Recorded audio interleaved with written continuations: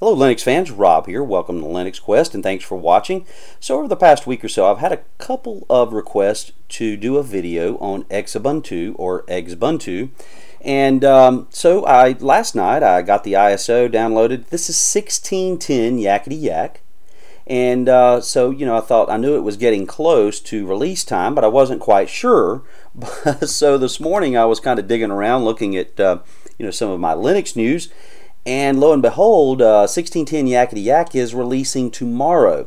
So I debated on whether to wait for the official release, but I decided to go ahead with the video. I mean, yes, some things could change in the next 24 hours, but I think the overall UI and list of applications will probably stay intact for the release in less than 24 hours. So I decided I would go ahead and release the video and share all of this with you. Now, for those of you not familiar, the Xbuntu or Xubuntu spin of Ubuntu uses the XFCE desktop, and I'm a big fan of XFCE. The more I use it, the more I like it, kind of thing. And I think it's certainly a better alternative than Unity. I'm just not a fan of Ubuntu's default Unity desktop. I know it's getting better. I know there's some cool things on the horizon, but it's just not for me. So if that's the case for you and you're looking for an alternative but you still want an Ubuntu base, I'm going to recommend to you this spin, which is again Xbuntu with the XFCE desktop, as well as Ubuntu Mate. To me, those two would make sense for a first-time user, and there's several reasons why. First of all, the XFCE desktop is very light. It's light in use, and it's also light on system resources, but it's got a nice combination similar to Mate in that you still have plenty of configuration and settings control so that you can go in and make this desktop environment your own. And it's got several features that you do not see always on other desktop Linux-based OSs. So for example, in your right-click menu, you have an application list. Now that is, to me, it just makes sense. So if I'm working down here in a window or multiple monitors or something, I can right-click here and quickly access my list of applications. And you see how fast everything launches. It's extremely fast. The other thing I was happy to see is the whisker menu, and oops, I've got that zoomed way out, and that's one of the benefits of the whisker menu is you've got a lot of control over this menu panel.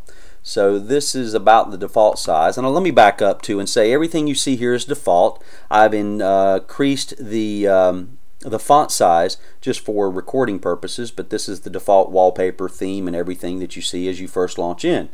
I was happy to see the whisker menu in place because you don't always get the whisker menu in other distros with XFCE. You get more of a standard straightforward drop down menu. And so the whisker menu, for those of you again who are not familiar, maybe this is the first time you've seen it, I like that you can go in and configure things. So for example, your category list here to access all of your applications is on the right. Now for me, my muscle memory, I like having that on the left.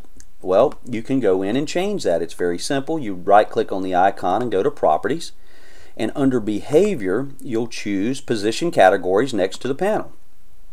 Now you've got other options here. Under Appearance you could go in and show the application description. So if we toggled that on, you're going to get a description of what the application is or does. Now that's great if you're a new Linux user because you may not be familiar with all the various applications. So that's just one of those small details that as you start digging into this stuff really shows the benefit of using, say, this desktop environment over another. So let's go ahead and close that out and you'll be able to see the changes. So now you see the application categories are on the left, and you'll see here, now here's a reason why it's nice to be able to go in and expand the panel size. You've got this long description here. So I may not keep it this way, but I can if I choose. I mean, that's the great thing about Linux is you've got this choice, and here in this desktop environment you've got this choice to make this panel whatever size you want. And to me, that's just what's so cool, one of the many cool things about Linux. So now you could go in, and if you're new, again, you could see that this application is to add and remove or update software on this computer. So while we're here, let's just go ahead and jump in and look at a list of the various software pre-installed. So under accessories, you're going to see a lot of the usual. You're going to have an archive manager for, you know, zipping files, that kind of thing, calculator, catfish file search, and I haven't used this. I've seen it, but I haven't used it really, you know, to any extent. But it's fast, so I'm going to do doc, for example, and you see how quickly documents launch there. Something else I want to point out. Here's another thing I appreciate about the XFCE environment.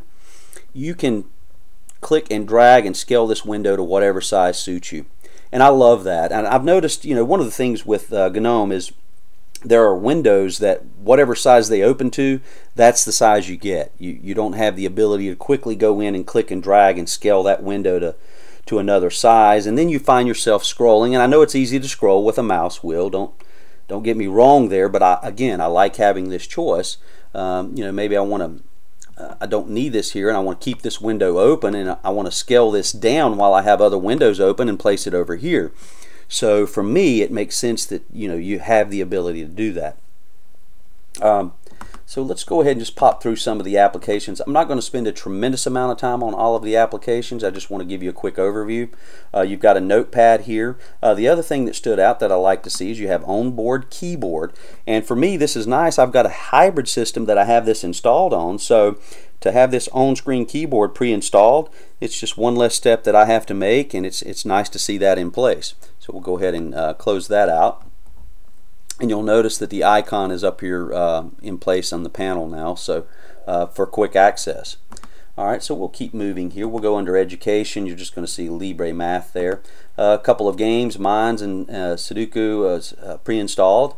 Under graphics, I was surprised not to see GIMP, but you do see Ristretto Image Viewer, clean, simple image viewer, you know, that does the job while maintaining, you know, speed and everything. Doesn't take long at all to open.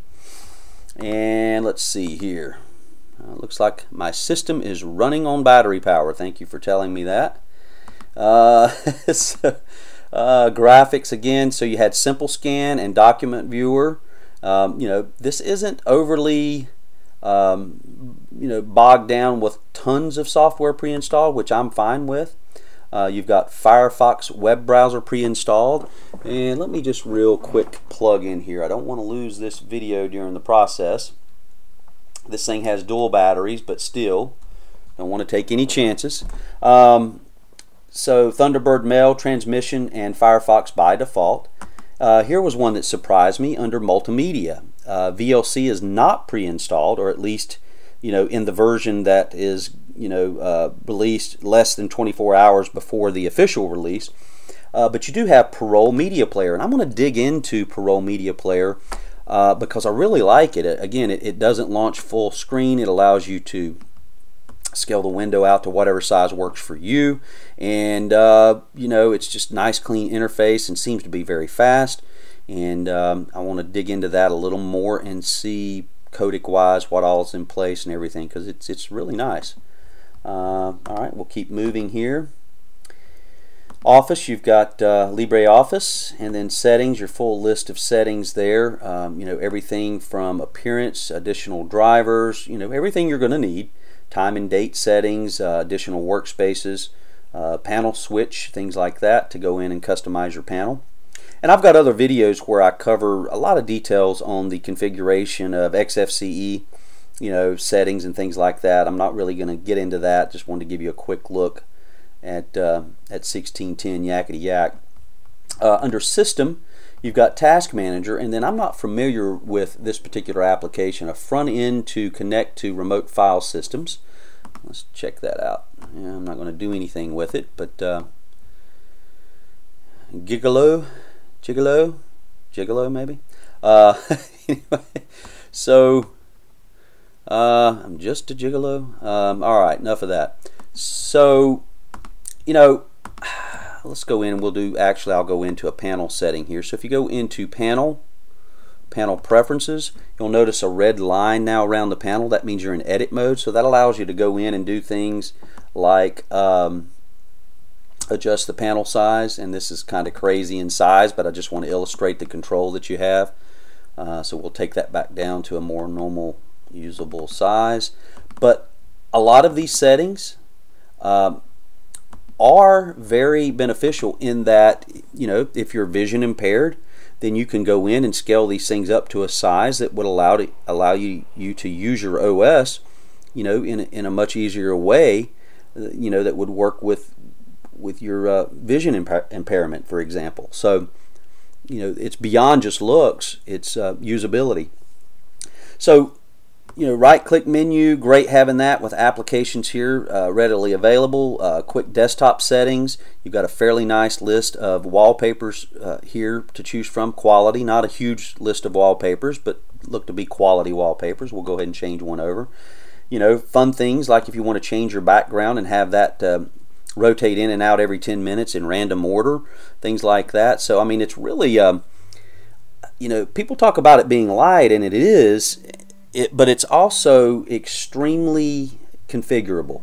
So again, I'm going to sum it up here, not spend a whole lot more time digging through this. I'm going to sum it up by saying maybe you've been on Unity, the default desktop under Ubuntu, and you're looking for something different. If you are and you like a light interface that still gives you lots of options and features, then I would certainly say give this a try. You're going to have a stable base. It's going to be fast. It's going to run well on weaker systems, and I think you'd have some fun in the process, going in and tweaking things out and getting things set up. So hope this helps, and we will check you later. And if you've got questions, about anything that I haven't covered, a particular setting or something like that, go ahead and message me in the go ahead and send me a message under the video, and I'll do my best to get back to you. I can't always do that because I have a day job and a work schedule that I have to keep things rolling, but I'll do my best, and I'll try to keep this system in place here for a couple of days, and to be able to answer any questions or anything like that. All right, thanks for watching, and we will check you later.